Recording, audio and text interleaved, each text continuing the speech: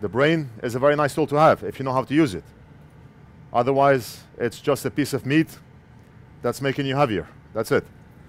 Here we have a GoldShell mini Doge miner that came in for repair. We already disassembled the device and it looks something like this. A lot of heat sinks. And the customer said it's very common for the 6-pin connector to burn and melt. Let me show you what's going on. It looks like the customer attempted the repair. Right here, we see signs of flux, and we see where that connector broke off from. We see a solder blob here, an attempt by the customer to fix or remove the broken pins. And if we flip the motherboard, more signs of solder on the back, and a failed attempt. A lot of you may look at this as a connector replacement. Oh, a connector replacement. To us, it's much more than a connector replacement. It's a steady source of income for us. It's a new steady source of income where when somebody searches for GoldShell mini Doge burnt connector or connector replacement or anything that deals with the repair, they will be greeted with our video and they will end up shipping their device over here. Before we start the video, I want to give a shout out to our sponsor PCBWay. PCBWay is a China Shenzhen-based PCB manufacturer and printed circuit board assembler with more than a decade in the field of PCB prototype and fabrication. They offer a wide variety of services including 3D printing, CNC machining, sheet metal fabrication, and much more. PCBWay is committed to meeting all your PCB needs. They offer quality, on-time delivery, and competitive pricing. 1 to 2 layer boards starts at $5 with 24 hours turnaround. Get an instant quote by visiting PCBWay.com or click on the link below and make sure to check them out. So this one here, it's a little challenging, right? We do not have the actual connector.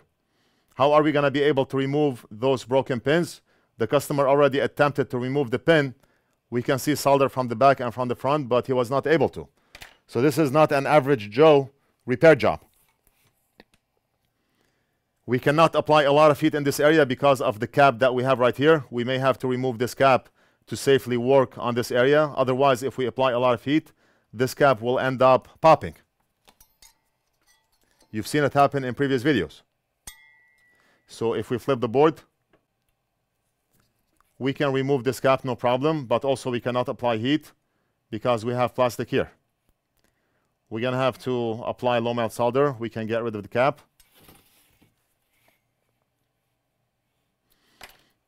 And let's start by doing that. Low melt solder is the keyword here. If you are in the same type of business or you are doing this as a hobby, you can purchase low melt solder off our site along with all the other tools that we use on our bench here. Everything from original Amtech Flux, soldering station, hot air station, thermal camera, this amazing microscope which we currently have out of stock, but we are expecting a shipment in 7 to 10 days. One of the highest quality microscopes in the market. How do I know? I do not. You should look at the image and see for yourself. Every video that we've done, we are using this microscope, the NorthridgeFix microscope. We improved the microscope throughout the years, and now we have the latest and greatest. We're going to apply original Amtech Flux right here.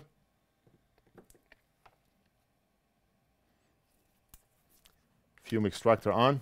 You can also purchase the fume extractor off our site, NorthridgeFix.com. Click on shop, add to cart, check out, pay, and we almost always ship out same day.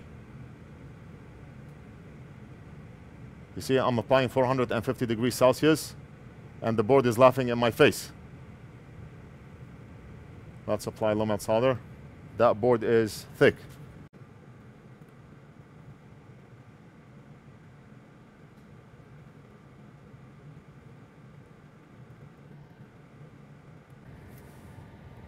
And now the cap is out.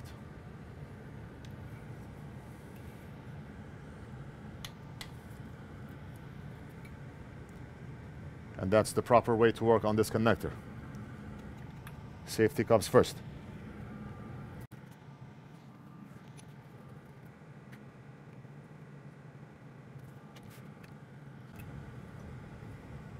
Now we're going to apply low melt solder on those 6 broken pins.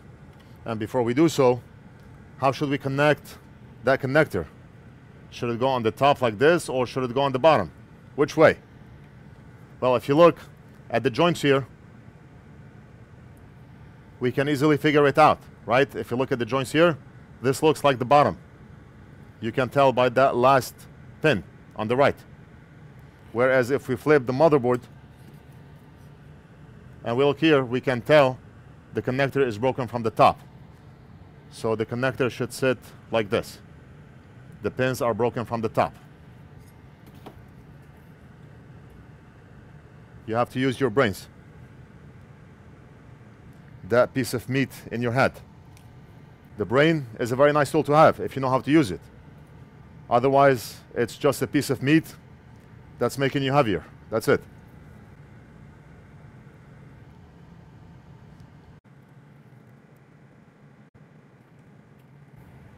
That board is thick, so we're gonna have to apply extra low melt solder. We do not know what type of solder the customer used.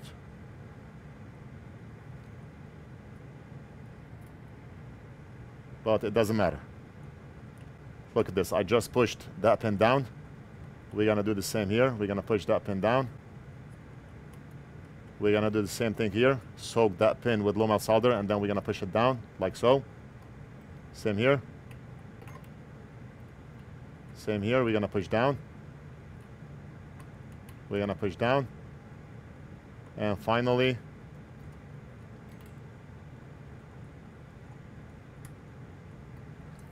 now we're gonna attack from the back.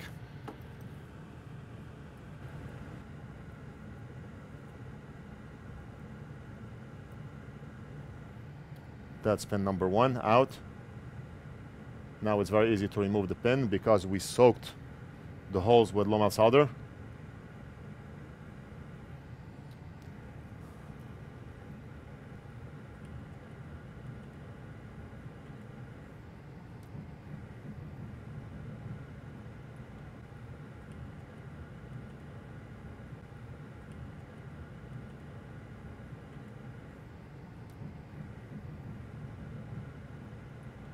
That's what I call a true low melt solder.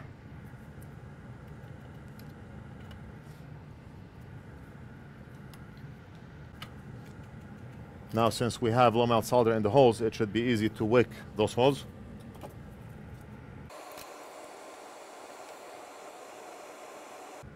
See? That's impossible to do if we have unleaded solder. Nearly impossible to do.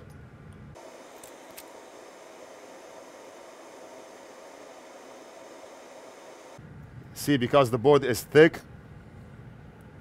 a lot of low melt solder is stuck inside the hole. So we have to use a lot of braid. The other way of doing it is hot air and NF dot sucker, but I do not want to expose the board to a lot of heat, even though we took the cap out, but still. It's an expensive board.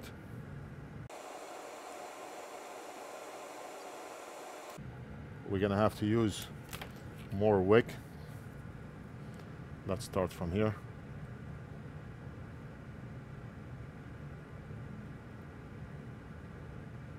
See? We're gonna flip the board.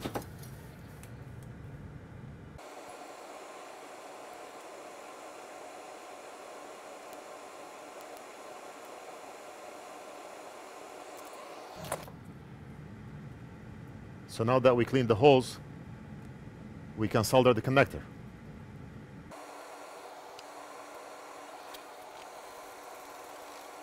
Let's flip the board.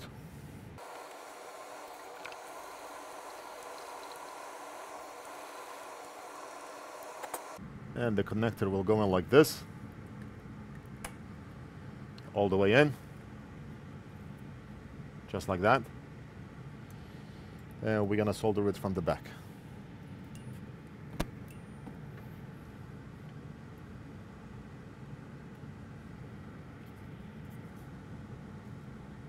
Make sure all the pins are going through.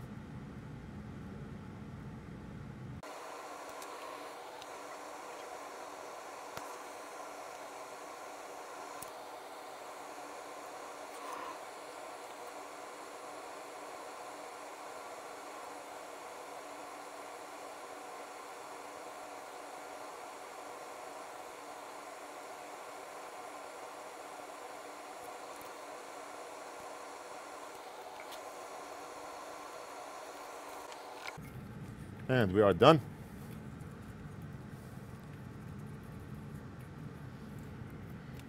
And we have better than factory joints.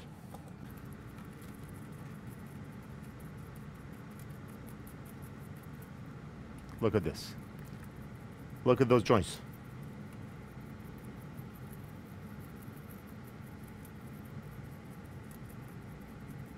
Shining like a mirror, right? I always say, you can look at those joints to fix your hair. Your wife can do her makeup using that mirror-like joint, or you can even use them as a security camera, as a security mirror, 360 degrees security mirror.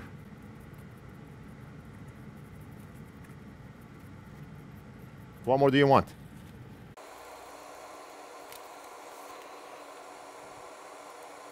Now the imperfections that you see here is because of the exposed mask on the board, like this here.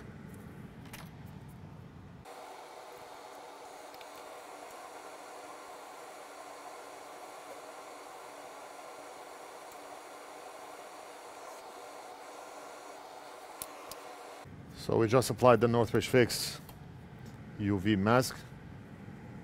We do carry them in blue, green, and red. I think the red may be out of stock, but I'm not sure. I'm not 100% sure. When you log into the site, you'll know. So let's turn the UV light on, and just a tiny bit of hot air to help with the curing of the mask. I did a whole video about how to use solder mask. And I explained how hot air helps with the curing of the mask.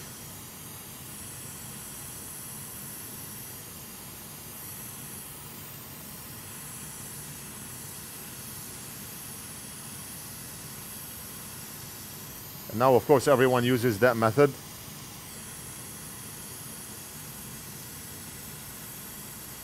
And that's a good thing.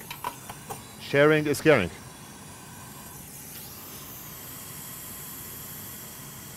That's why I share the information that I share. I do not keep it to myself.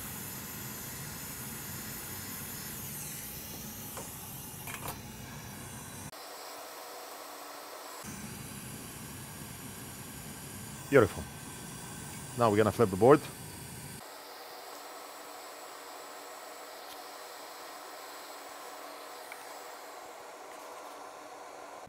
Let me just clean the mess the customer did over here.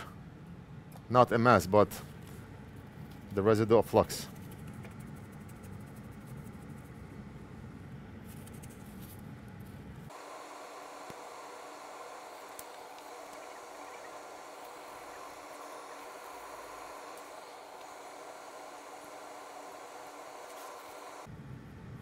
All right, so I fully cleaned the customer's board.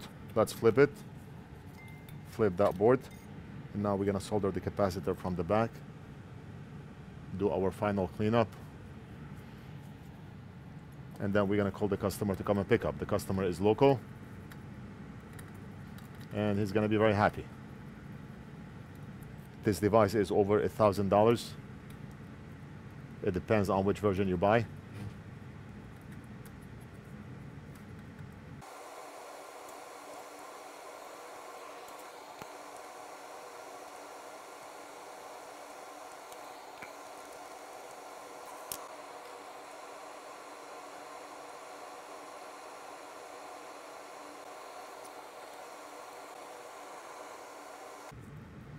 And the cap will go in like this. Flip the board and solder it from the back. So I'm grabbing the cap with my finger, just like that. And now we're gonna solder it from the back. We removed all leftovers of low melt solder. We do not want low melt solder to stay on the board because low melt solder is brittle. And you should not solder using low melt solder. You only desolder using low melt.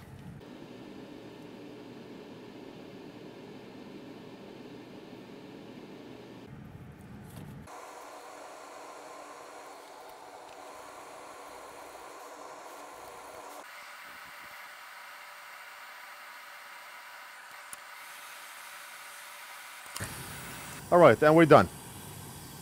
So the capacitor went back in place right here, and we have the connector right here, and that's how the device looks like. I hope you enjoyed the video. Let me know what you think. Leave it down in the comments. Don't forget to like and subscribe, and we'll do something else in the next video.